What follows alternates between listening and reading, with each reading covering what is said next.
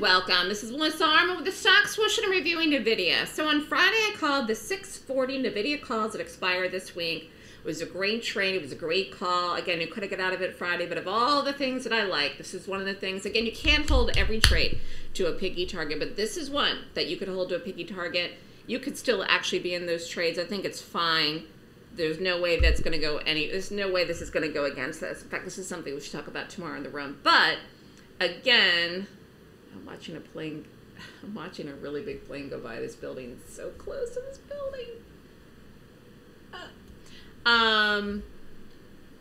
But anyways, you could be out today, but it's going to go to 700, which I did say in the room this morning. It's going to 700, and then I called the 700 calls too. So the one thing about Nvda is it's very, very, very, very, very expensive.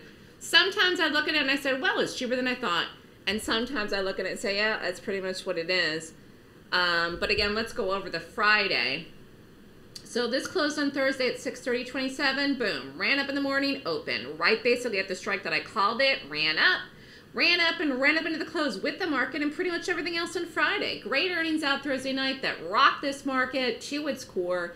And you could have got out in this beautiful green extension bar Friday, called it a weekend, booked the money, been done with it. If you stayed through it, you got the profits today. Some people did, some people got out.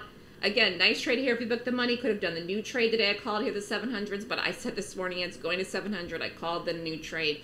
And again, I don't think it's a problem if something's this far through the strike. It's like $60 through the strike. I think you could be in the 640s anyways.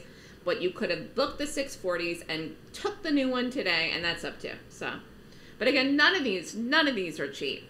I mean, they're just not. And when you take a trade, when you take any trade, a day trade, an option, you've got to size your risk accordingly. Someone said, what do you mean by risk? I mean, choose the amount of money, not the contracts, not the shares.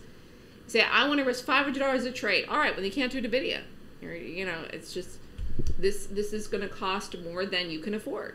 But that's okay. You do the other trades. Again, I have a busy newsletter. Ooh, did you just see that invisible tick? Oh, my Lanta. Wow, I just caught that here. Do you see that? Does everybody see that right there in the square? The top of the square, it says 7/12/70. Do you see that? There it is. That's an invisible tick. Oh, my Lantia.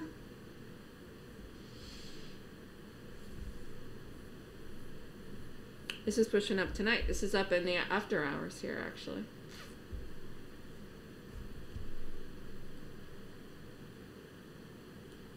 That is what I call an invisible tick. It's not a real print. It's an invisible tick.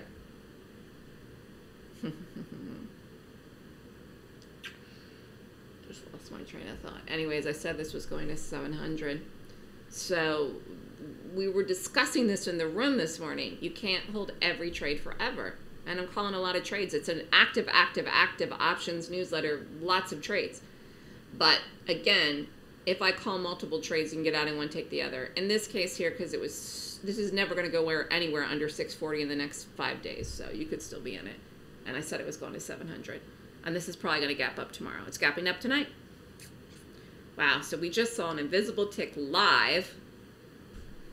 And there it is.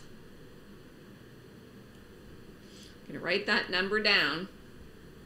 And we'll see where we are tomorrow, people. I mean, here it's 5 o'clock almost. This could go to 700 tonight. This could be at 700 tonight in the after hours. I wouldn't even put it past it. Yepers. Well, I'll look at the targets for this tomorrow, but this was a nice gap options newsletter call that happened quick, 24 to 48 hours. Could have taken it Friday, got out. Could have taken it Friday, got out today.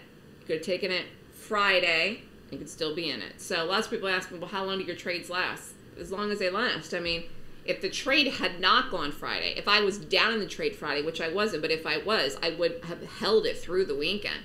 So I don't kill trades. My stop is my risk for my options. If I lose in it, I lose. The whole thing goes bust by the end of the week. Like, you got to give the trade a chance to work. If it goes green, though, I'm not going to let it go bust. I'm going to book it. I'm going to book profits in this at some point, and it could be tomorrow.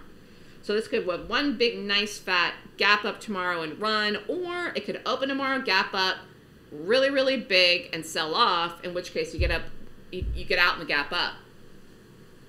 So again, one of the reasons why it's so great doing options is you can capture overnight moves with a limited risk, and you can trade a stock like this, which we're not day trading. You know, we did like one trade in this, I think, and it just was too whippy. These stocks are so much better and so much nicer, even at the price points that they normally are.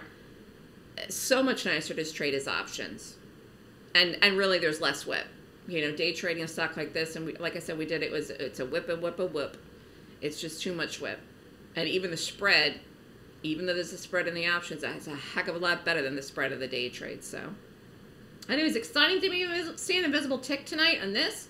Way over 700, over 710, 712 and change. We'll see where this goes tomorrow. Good luck, everyone. If you're interested in signing up for the Gap Options newsletter, email me, Melissa, at thestockswoosh.com. Have a great night, everyone.